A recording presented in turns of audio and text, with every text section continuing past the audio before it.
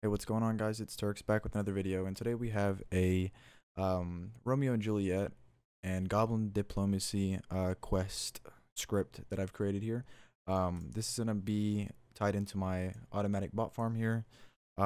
So on April 2nd, they added some information regarding accounts, free-to-play accounts, and trade restrictions. So you have to have 20 hours of in-game time. Earn 10 quest points and reach 100 total level. So that means that I can't stick with one thing and suicide bot it. I'm probably gonna have to start. I probably can still suicide bot. I just don't know how. I'll have to set it up on like a perfect schedule, because typically when they come into the office, they'll ban accounts like almost all at once, and that's when they'll basically do all their bans. They'll do all their bans within office hours. So if I set it up correctly, I can still get these 10 quest points and these 20 hours, or I can still get these 20 hours of game time and 100 total level. But I'm gonna have to I can't stick to one quest, or I mean one skill. I'll have to basically do woodcutting and mining so that I can hit that 100 total level cap, and then trade over all my goods. But we're gonna do some testing and we'll find out what works best. But right now it seems that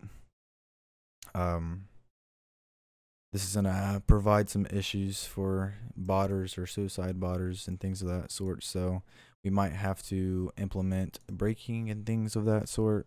We'll see what works best. We'll do a lot of testing and I'll provide that information out to you guys. But yeah, I just wanted to give you guys a quick little update. So I have this Goblin Romeo questing script that I've created.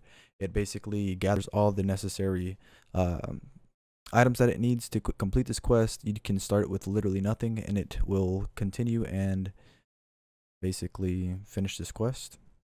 It'll finish those 2 quests so that it has that 10 quest point requirement. After this is done, I'm probably gonna start botting on it. And I might do like mining or woodcutting to like level 30. Let me see. So you start off with like after I'm done with these 2 quests, we're gonna have 34 total levels. So let's do some quick math. Pull up the calculator here. So 34, we're gonna do 100 minus 34. We'll need 66 levels. We typically hit about like at least 40 mining whenever we're suicide botting. So that leaves us with 26. So we'll probably do like 26 levels in woodcutting, and then after we get 26 levels in woodcutting, we'll continue with mining. That'll probably be a good way to do it. But yeah, like I said, we might have to implement breaking. I don't know if suicide botting will be viable, but we'll do tons of testing and we'll find out. Another thing that I've added to my bot farm here is, what is it? Account status. So in my accounts, I'm gonna have to blur out a lot of this. In my accounts here, we have an account status row here, or column. This is gonna be, it's gonna have basically what the bot's doing inside of here, and it updates it in the bot table also. So if you look here, I can see exactly what my bot's doing. If it's finishing the quest, buying dye, whatever it's doing, I can see what's happening. And in the future, I'm going to implement an account or a status stage, or a status, like basically something so that I can go a little bit deeper than just buying dye. Because when I'm buying dye, I'm talking to the merchant, or the Aggie, or whatever the hell her name is. I'm talking to her. I'm mixing dyes. I'm buying a yellow dye. I'm buying a blue dye. I'm buying a red dye. So I need to find out. I need to go a little bit deeper so I can basically debug the script. If it ever gets stuck, I can have it close out.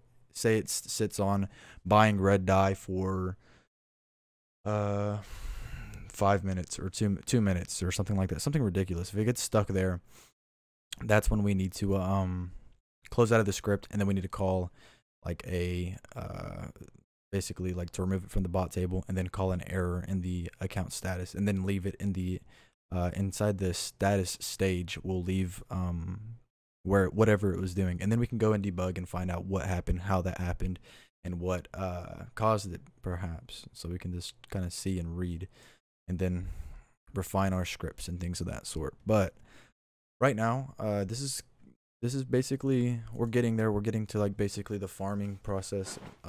My server still hasn't got here, but I have a lot of the parts. I just need some of the main components, and we'll start botting just to see what happens, and we'll basically gather some information. But I still need to create a mining and woodcutting script. But what I was working on before this, why I haven't uploaded a video in about a week and a half, is because I was working on a Valorant key farmer or beta access farmer. So what my Valorant farmer would do is it would go and it would sign up on Riot, and then it would go and sign up on Twitch using Fun Capture service through anti-captcha. It would sign up on Twitch with the same username, then it would go and connect these accounts on Riot, on riot.com. So after it does that, it would go and it would open up a Selenium window and basically watch a Twitch streamer until like basically it gets a drop. I didn't make it update my tables manually. I mean automatically, but I could have implemented that. I just didn't want to. I probably still can do it, but I just don't want to. So I manually check the accounts and I see what accounts have drops. I made a decent amount of money off of it, and it was just a small little project that I wanted to try out and see how it went. But it was fun. I learned a little bit, but that's the reason why I didn't upload a video. I was working on that just to try and get some cash flow, I guess, and just see what it looked like. I probably farmed about 50 accounts, and we're still going right now, so that's good. But that is the reason why I have not created a video in a week and a half. But we got these scripts done, so hopefully you guys enjoy watching this and seeing the progress that I've made so far. I enjoyed making these two scripts. It was quite tedious, but I did learn a lot about Java and a lot about script making also. There's a lot that goes into this stuff, and it's questing scripts are quite sophisticated. Honestly, it's much harder than creating a fucking mining script, I'll tell you that much. So I think our next step is probably going to be implementing a actual money making script like mining or woodcutting, and then going and just running those scripts and debugging and seeing what we can do with those scripts.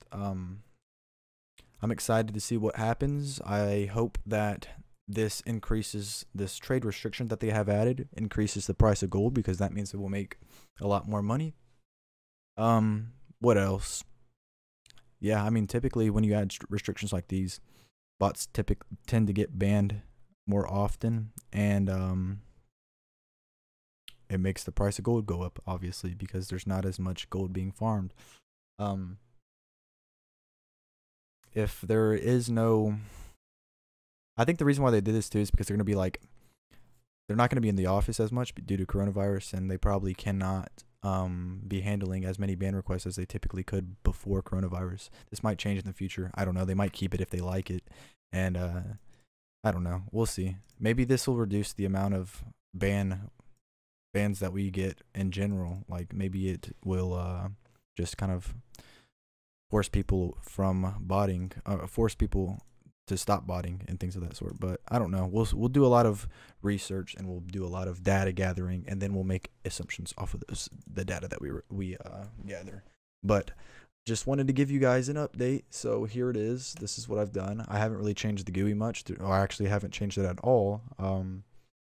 I implemented proxies too. The proxies update whenever necessary.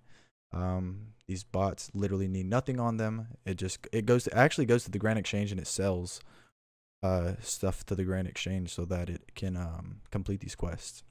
But yeah, just wanted to show you guys this stuff and give you guys a quick little update. But I think the next thing that we're gonna do, I have it pulled up here. Let's see. Check status Check if status hasn't changed within the script for a set period of time. Preferably make a handler for this. So inside my scripts, I'll have like a function that checks has this updated from the last has this string updated, or has this enumeration updated from the last 5 minutes, or within the last 5 minutes. If it hasn't, then we need to call this and add an error with a code that we will define within the script. But yeah, that's our next step. That and making some money making scripts. So if you guys have any ideas, I would love to get them and I will implement them. If you guys have any interesting money making ideas, just leave them in the comments and I will consider making them. Right now, honestly, these fucking red berries are selling for an ass load amount of money, and I don't know why, but they just are. They're selling for like 380 each, so I might make a little farm for that, and they're not even restricted on the Grand Exchange, so that would like help us with our trading restrictions here. But the thing is, we can't even transfer over the gold, so it's kind of useless even then, because there's no way to drop this gold over to other people. Yeah, but we'll do some research and we'll find out, and we will come back with another video once we have more information regarding money making and these trade restrictions. Really, this is a really big turnoff. It's kind of fucked, but we'll get past it. It only makes the price of gold go up, and it only makes botting a lot more worth it if you can make the bots right. So I will probably be back within another week, and I will give you guys another update. I'll probably be making more scripts, and I'll give you guys updates on the scripts that I'm making, because I kind of enjoy making them, and I do need more. So like I said, leave the ideas in the description or in the comments. And if you guys like this video, please leave a comment, subscribe, and turn on the post notifications. Leave a like, and I will see you in the next one. Goodbye.